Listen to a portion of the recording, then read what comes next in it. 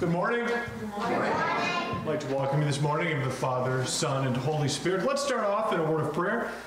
Gracious Heavenly Father, Lord, thank you for bringing us here this morning and the opportunity to just be in your house, praising you and worshiping you for your goodness. Heavenly Father, we know that in this world today there is so much chaos, there's so much discord, tension, illness, pain. Father, life can be a struggle at times.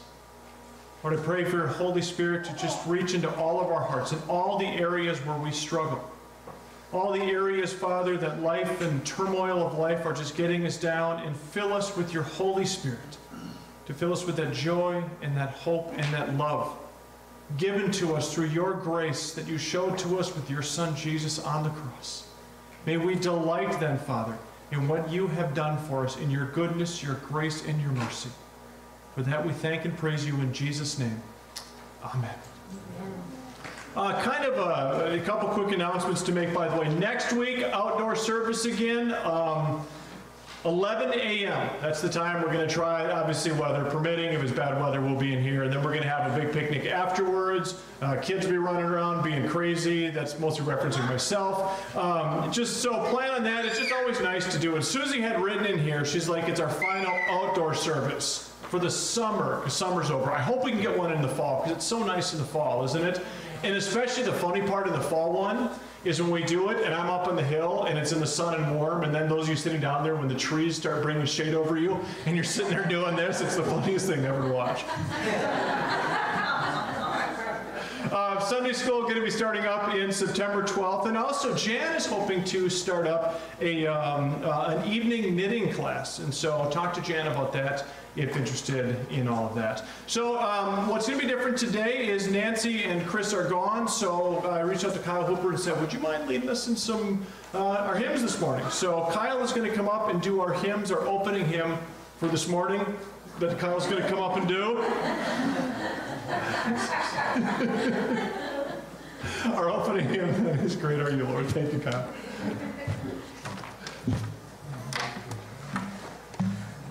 Morning. All right.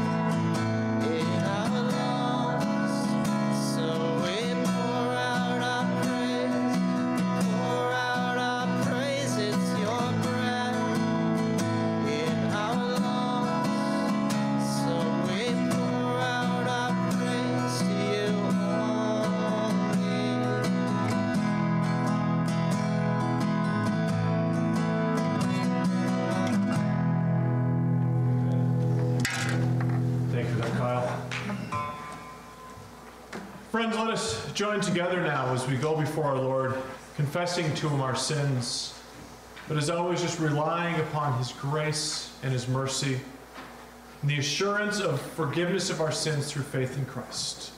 Let us together confess. Heavenly Father, we come before you this morning to ask for your forgiveness. We have sinned against you and against ourselves and need your cleansing. We have tried to do what is right, but have not been able to keep our way pure. We know that we are to put to death the deeds of the flesh, yet the old nature dies hard. We need your tender touch and your cleansing grace to help us to stand in your presence again. Thank you for your forgiveness and mercy. In the name of Jesus Christ our Lord. Amen.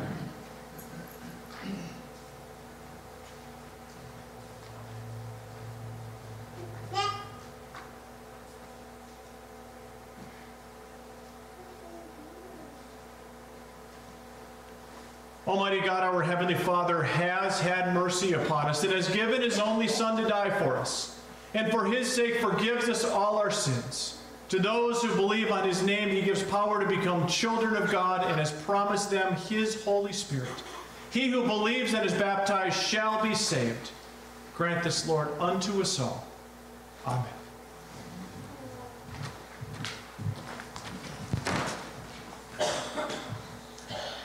Would you join me in a word of prayer? Heavenly Father, we thank you for the blessing of this day that you have given to us. God, for the opportunity to gather in this place together freely. And Lord, as we do so, Lord, my heart is drawn to those who do not have that freedom this morning, and want to pray specifically for our brothers and sisters in the country of Afghanistan, Jesus. As word has come out that there are people who are going around door to door trying to find the believers there. God, we know you are able to blind the eyes of those who are searching. We know you're able to intervene in miraculous ways. And if that would bring you glory, Father, we ask that in your name. But Lord, we also know that through persecution and through blood of the saints, God, you use to grow your church. You're not deaf to the cries of your children. And we thank you that you are just, and we pray, Lord, for your mercy. We also pray for the country of Haiti, God, and everything that's going on there. Lord, so much pain and turmoil in this world, and it's easy to go throughout our days and to forget just all the stuff that's going on in the world around us. So help us to have our eyes that are beyond our own lives, and Lord, that we'd have compassion in the lives of those around us. We pray for our neighbors, Jesus, the ones that are across the world, across the country, and the ones that are right across our yard as well. Help us to have a burden for them, Lord, to be a good witness for your glory and your name, and Father, to be willing to be the messengers of hope that would communicate the gospel to them. God, we pray that you would do a revival in our land, and may it start with us. Lord Jesus, help open our hearts to hear your word this morning as we read, and may your Spirit be working through your word in Jesus' name. Amen. Please rise in honor of God's word this morning. Our Old Testament reading is going to be from Isaiah chapter 43, verses 16 through verse 20. Reading in Jesus' name. Thus says the Lord, who makes a way in the sea, a path in the mighty waters, who brings forth chariot and horse, army and warrior. They lie down, they cannot rise. They are extinguished, quenched like a wick. Remember not the former things, nor consider the things of old. Behold, I am doing a new thing. Now it springs forth. Do you perceive it? I will make a way in the wilderness, and rivers in the desert. The wild beasts will honor me, the jackals and the ostriches, for I give water in the wilderness, rivers in the desert, to give drink to my chosen people. The gospel reading is from John chapter 14, verses 15 through 31. Again, reading in Jesus' name. If you love me, you will keep my commandments, and I will ask the Father, and he will give you another helper to be with you forever, even the Spirit of truth, whom the world cannot receive, because it neither seeks him nor knows him. You know him, for he dwells with you and will be in you. I will not leave you as orphans. I will come to you. Yet a little while, and the world will see me no more, but you will see me because I live. You also will live. In that day you will know that I am in my Father, and you in me, and I in you. Whoever has my commandments and keeps them, he it is who loves me. And he who loves me will be loved by my Father, and I will love him and manifest myself to him. Judas, not Iscariot, said to him, Lord, how is it that you will manifest yourself to us, and not to the world? Jesus answered him, If anyone loves me, he will keep my word, and my Father will love him, and we will come to him and make our home with him. Whoever does not love me does not keep my words. And the word which you hear is not mine, but the Father's who sent me. These things I have spoken to you while I am with you, still with you. But the Helper, the Holy Spirit, whom the Father will send in my name, he will teach you all things, and bring to your remembrance all that I have said to you. Peace I leave with you, my peace I give you. Not as the world gives do I give to you. Let not your hearts be troubled, neither let them be afraid. You heard me say to you, I am going away, and I will come to you. If you loved me, you would have rejoiced, because I am going to the Father, for the Father is greater than I. And now I have told you before it takes place, so that when it does take place, you may believe. I will no longer talk much with you, for the ruler of this world is coming. He has no claim on me, but I do as the Father has commanded me, so that the world may know that I love the Father. Rise, let us go from here. Here ends the reading of God's word. And now will you join me in confessing our faith in the words of the Apostles' Creed? I believe in God the Father Almighty, maker of heaven and earth, and in Jesus Christ, his only Son, our Lord, who was conceived by the Holy Spirit, born of the Virgin Mary, suffered under Pontius Pilate, was crucified, died, and was buried. He descended into hell. The third day he rose again from the dead. He ascended into heaven and sits at the right hand of God the Father Almighty. From thence he will come to judge the living and the dead. I believe in the Holy Spirit, the holy Christian church, the communion of saints, the forgiveness of sins, the resurrection of the body, and the life everlasting. Amen.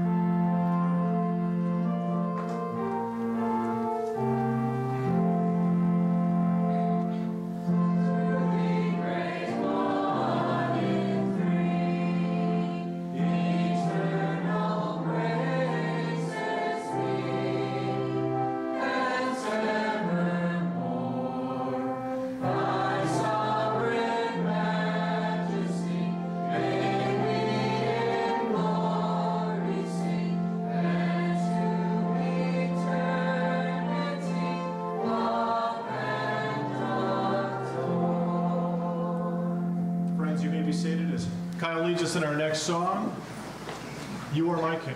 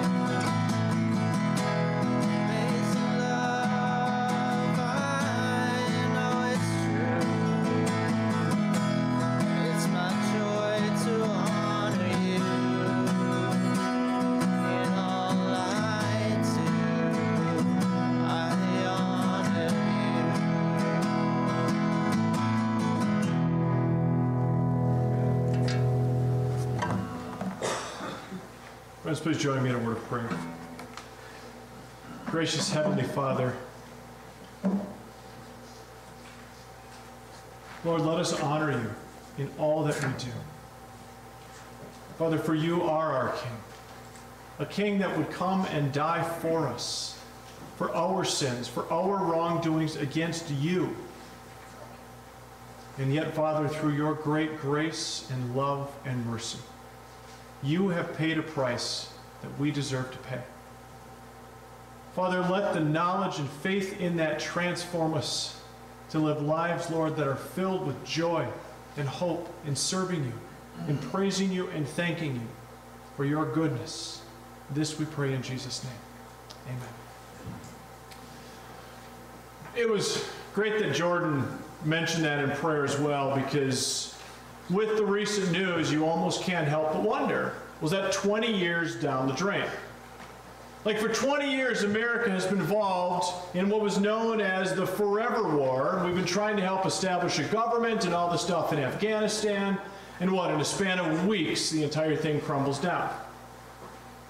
And of course, anytime a monumental failure happens, people always start looking for somebody to blame.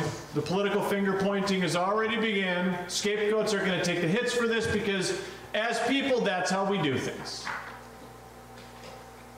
But then again, that shouldn't surprise any of us that this would happen, because this is what happens when we place our hope in any kind of a system or an institution built by human hands.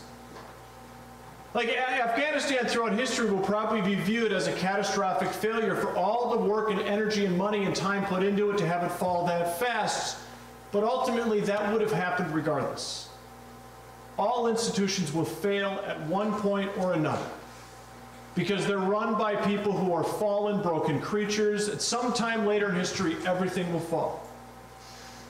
But as believers, that's why we are called to focus on the kingdom of God and kingdom work. God's kingdom is a forever kingdom. It is a kingdom, by the way, that all of us are already citizens of, and it's a kingdom we are called to be building up for the glory of our King. So we can look at the failures that happened in Afghanistan on an earthly human level, but kingdom work is still happening there. I want to share with you some excerpts I took from an article I was reading on this in Christianity Today that came out last week. According to a recent report from the U.S. Agency of International Development, there are about 140 non-government charity organizations, many of them Christian, doing aid work in Afghanistan. They're providing food, medical care, education, tools, and seeds for farmers. They are encouraging music, art, literature, and sports. In the midst of war and conflict, they have encouraged community and civil society. We can learn something from that part, huh? As the U.S. military is pulled out of the country, foreign aid workers, of course, are now preparing themselves for a change in this political structure in Afghanistan. Christian aid workers, who have been seeing a rise of violence targeting humanitarian groups in the past few years, are concerned about their uncertain future, but yet they also say they are doing work that did not begin with the U.S. invasion and will not end with the U.S. withdrawal. They say they were doing something different than the military.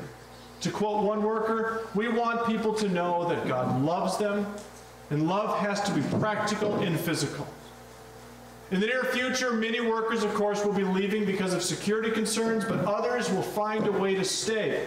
Said aid worker Anna Hampton, "There is a 100-year modern history of the Christian foreigner in Afghanistan. It'll get small, but it'll be there." The motive, according to Hampton, is simple. She says, "We love Jesus, and we love the Afghan people." And it doesn't mean there's not going to be dangers. In the last 20 years over in Afghanistan, aid workers have experienced a lot of risks. They and their families every day have to make careful, calculated decisions about how much they want to expose themselves when they go out and how vulnerable they want to make themselves as they serve this community. Anna Hampton, for example, we just talked about, her home was once broken into by armed men. She had a close family friend who was kidnapped and murdered. They were forced to evacuate the country. She said she still deals with the trauma from that attack on her family, but yet views this peril as an opportunity to live out her faith. And so now with U.S. troops gone and the Taliban firmly in control, it takes our mind off the fact that, you know what? The church was at work there long before our war there began. And they are determined to make sure that the work stays there no matter what it looks like, no matter how it's seen, long after the war has ended. And so, friends, we have to ask ourselves this, right? What would compel somebody to go to one of the most difficult regions in the world, to go into this region that's difficult to be in, where you don't know the culture, you don't know the language, and you are a minority among minorities? In Afghanistan, 0.3% of people, not 3% even, 0.3% of people are of a minority religious group. Not 0.3% are Christians, 0.3% are a minority religion group. So what percentage, how small is that percentage of people there that are Christians? You're not even going into a country that has like your type of people around it. And on top of that, you have to fear for your life every day. What would compel someone to do that? We're going to talk about that today as we wrap up our series this summer, The Learning from Luther. And we're going to wrap up what we've been talking about the last few weeks on the 3 different types of works that are described, that Paul wrote about in Ephesians 2, 8 through 10. So with that, friends, I would invite you to please rise now for the reading of our sermon text. For by grace you have been saved through faith, and this is not your own doing, it is the gift of God, not a result of works, so that no one may boast. For we are his workmanship, created in Christ Jesus for good works, which God prepared beforehand that we should walk in them. Since our scripture reading, you may be seated. There are 3 types of works listed there. The first one being the work that you think that you have done where you could never, ever possibly earn God's grace or be worthy of God's love. Paul writes there, for by grace you are saved, through faith. God's grace towards you. God's undeserved grace towards you. It is a gift that he has given you, not because you're awesome and deserve it, but because he's awesome and he freely gives it to you that you can be saved. None of us are worthy to receive that gift at all, but he gives it to us regardless. And it's a gift then that we receive through our faith in Jesus. Next then is the type of work Paul talks about, where we think that we have to do the work, and worse yet, that we have earned anything from God. Because Paul goes on to say, and this is not of your own doing, it is the gift of God, not a result of works, so that no one may boast. Like if you're thinking God got a bargain when he landed you, think again. You are no better than anyone else, because just like everyone else, we are all equally sinful. Like you can look at those people all you want, but God does not want your pride, he wants your humility. God wants you to realize that yes, you too have fallen short of his glory, and thus you need a Savior. He wants you to be equally grateful for his grace that was extended to you and everyone else. So right now there's this picture that works are bad. So what are we to make of works then as a Christian? Because if we can't earn God's grace through works, what's the point of doing it all? And in this series, we're going to talk about works because I said we're talking about Luther, and Luther, who was known to be incredibly critical of works, especially works where you thought you were earning something from God. He spent almost his entire career going after that type of teaching. But yet, Luther also teaches extensively on the need for works. So this morning, I'm going to cover a couple different sections from the gospel. First part we're going to talk about was our gospel reading this morning from Luke 14. But then later, as we get into some of the things that Luther wrote about from works, he's going to reference Luke 18 and the parable there, and we'll get to that in a little bit. But in this, you can understand then what works mean for us as Christians and how they are an essential aspect of our faith. So in our gospel reading, Jesus said this. In John 14:15, if you love me, you will keep my commandments.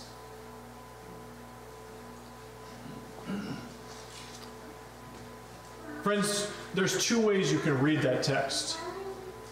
And I'm not going to deny that I'm also guilty of saying this text the wrong way.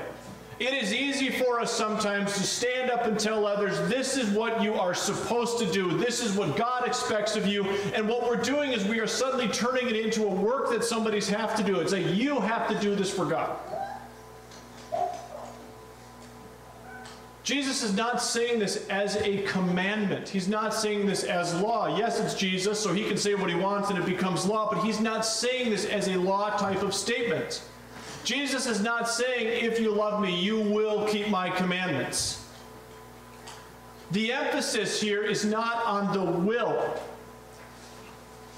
Instead, hear how much John 14:15 changes if you put the emphasis on the word if instead of will.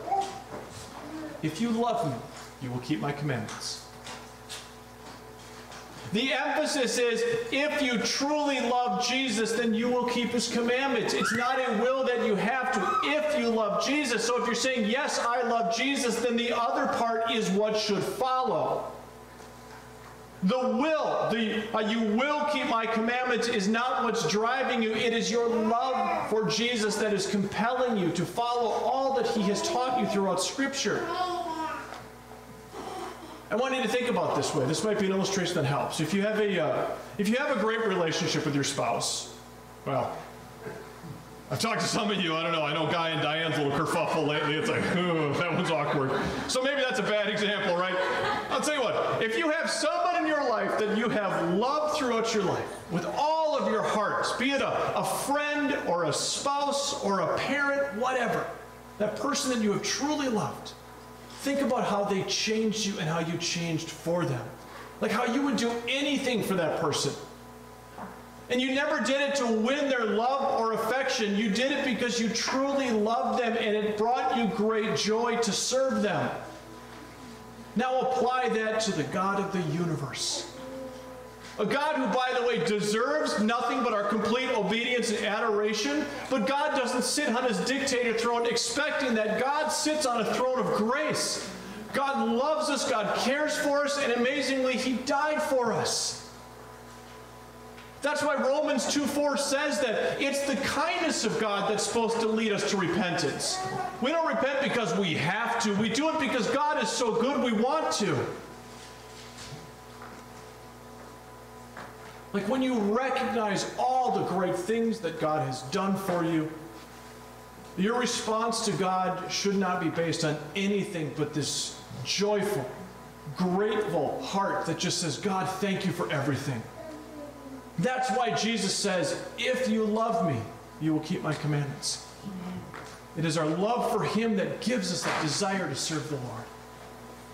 So how do we do this though, right? That's the thing. This isn't something you do. Jesus goes on to say in John 14:23 and 24, Jesus answered him, if anyone loves me, he will keep my word, and my Father will love him, and we will come to him and make our home with him.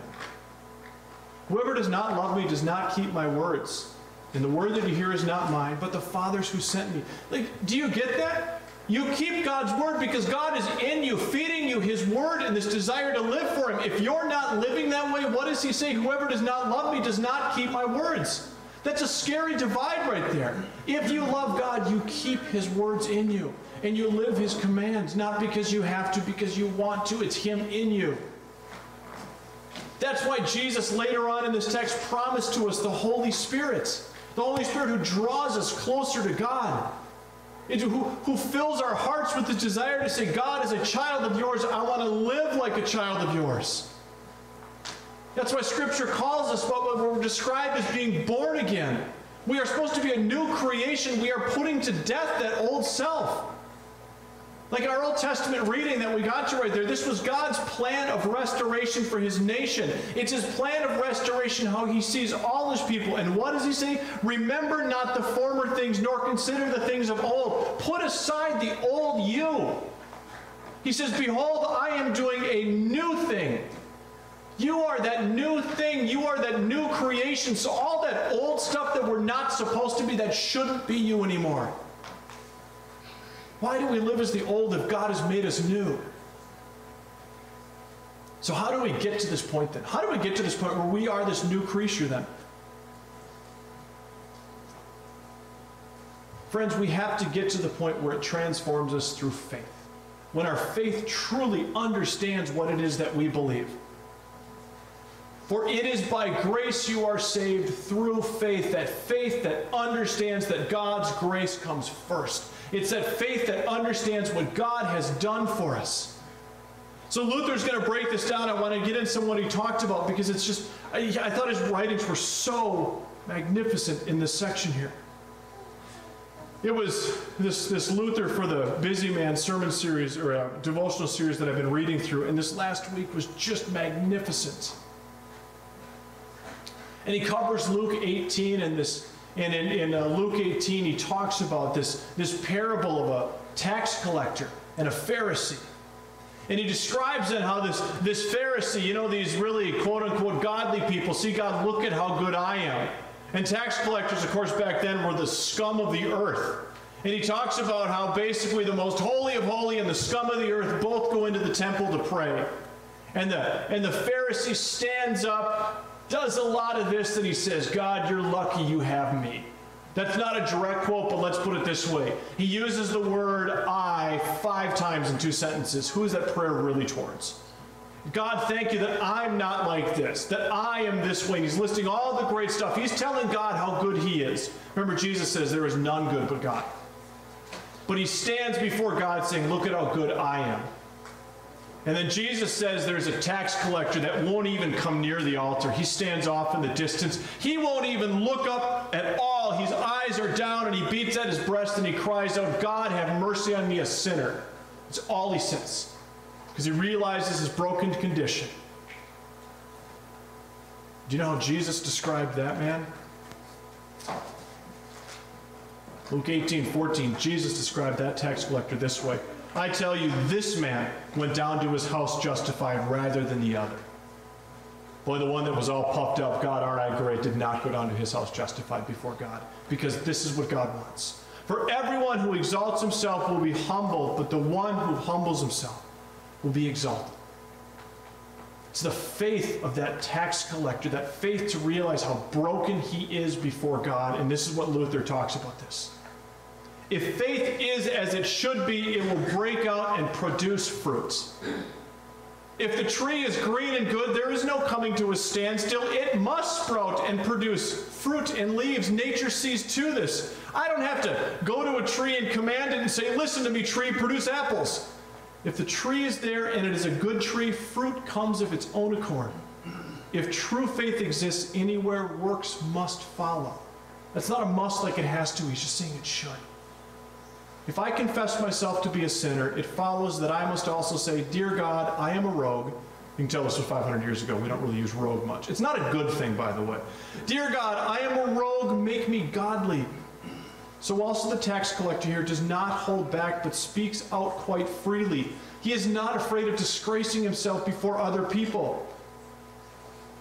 He must come out with his faith, saying, God, be merciful to me, a sinner. It's though as he meant to say that God, I have been shattered because of my sin. There is nothing else for me now but to believe in you, God, and to cling to your mercy, to implore your grace. Otherwise, I am ruined.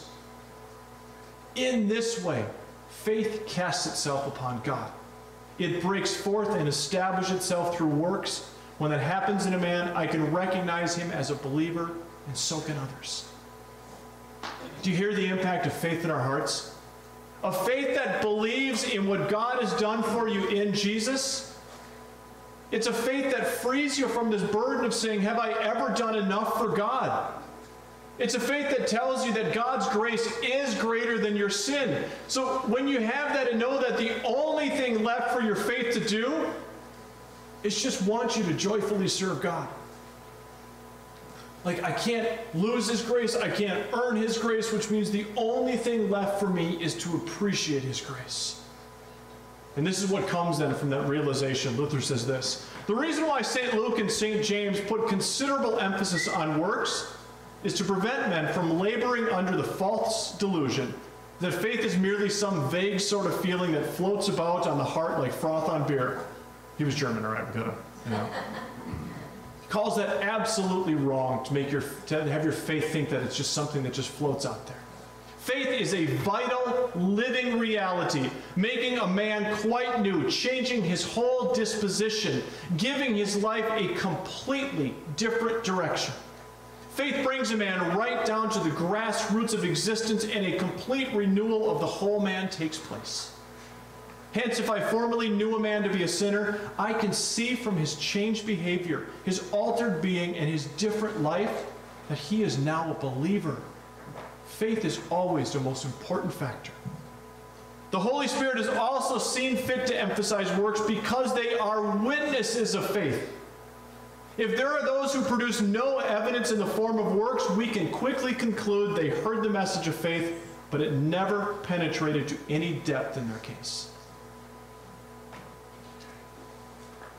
So ask yourselves that. You've heard the message of the gospel.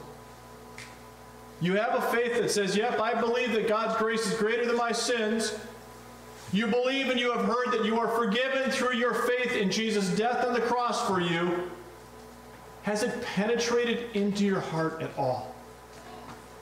And I'm not talking about that self-righteous delusion that we get sometimes that says, well, I'm a good Christian. Of course it has. I'm talking about that complete change of character. The complete desire to live as Christ has called us to be, a life filled with appreciation for his goodness. When Paul wrote, for we are his workmanship, created in Christ Jesus for good works, which God prepared beforehand that we should walk in them. He's talking about you having been transformed by your faith now. Like if you have faith, but you're still you, and that's just how things are, this is how I'm always going to be, do you really understand God's grace? Has it really changed you and transformed you? Because that almost then sounds like, no, I'm good enough the way I am. It almost sounds like you've deserved God's grace, or you've earned God's grace, and he just has to deal with it.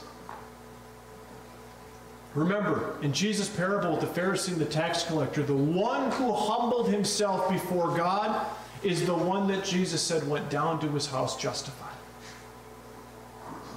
Friends, the humbled heart, the one that is filled with faith in God's grace and his mercy given to us through Jesus' death on the cross, that's the heart that wants nothing to do with who we used to be. That's a heart that wants nothing to do with that sinful self that Jesus had to come die and free us from. We want nothing to do with those character traits or any of the grossness that comes along with the broken human self. Instead, we just want to be that person that has been transformed by our faith. A humbled heart filled with the Holy Spirit, because it says, Holy Spirit, I can't do this on my own. I want you in my heart to change me and make me more like you. It is a deep burning love for God and his goodness. And we don't do it out of obligation. We don't do it to earn anything. It's purely out of joy. Like, it almost can't be helped when our heart is filled with the joy and understanding of God's grace. We get this joy in us. We get this burning desire to have the world know about God's goodness. We seek after our neighbor's welfare. We want to be who God has created us to be in Christ. That's the reason why there's people in such places like Afghanistan. God designed those people to be like on the front line workers for his kingdom. That isn't saying that we all have to like suddenly pack up and start churches in like the most hostile places in the world. God's created some for that. As a matter of fact, if we say, well, I have to go to those places to prove, we're suddenly trying to earn God's grace again. The point of this today, my friends, is this. Instead, find that joy that should be inside of you. If it's not there, wonder, God, why don't I feel joy for how good you have been to me? Why don't I feel joy for what you have done for me in Christ? Start seeking and finding that joy that's supposed to come from your faith, because that joy will transform your life. It makes you want to become that workmanship that God has created you to be. God, I want to be who you made me to be. That joy is active and it's alive in you. It should fill you with a desire to build up his kingdom. Friend, find the joy that says, I want my life to be transformed by Christ because I love Christ. Just bow your heads with a word of prayer. Gracious Heavenly Father, Lord, may you fill us with your Spirit to tear down all of our walls, all of things that harden our heart, all of our pride. The way we look in a mirror and we just see all the good in us, or how we look out at others and see all the bad in them.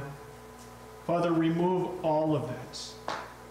Let us come before you like the tax collector that Jesus talked about in true repentance. But Father, he was filled with faith in knowing how good and gracious you are, that he could fall before your feet, before your throne, crying out, he's a sinner, forgive me, knowing then that he is forgiven. For Lord, he who has been forgiven much will love much. Let that be us. Let us find the joy in building up your kingdom, a joy founded because of how good you are. A life filled with the hope, looking forward to the promises made to us through faith in Jesus Christ. This we pray in his name. Amen. Let's rise for our closing hymn, I Stand Amazed.